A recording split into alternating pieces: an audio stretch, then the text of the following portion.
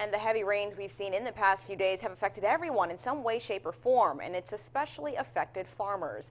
Fox 31 spoke to the manager at Farmers Organic in Newton, who deals with farmers and their crops on a daily basis. He said, unfortunately, the rain isn't something they can prevent, and it's hurt him and other local farmers pretty bad. We have been doing a lot of squash and zucchini. We have a large zucchini field that we had to harrow up here recently due to water spots and water damage. Parrish also said the bright side of the bad weather is that many areas are now out of a drought.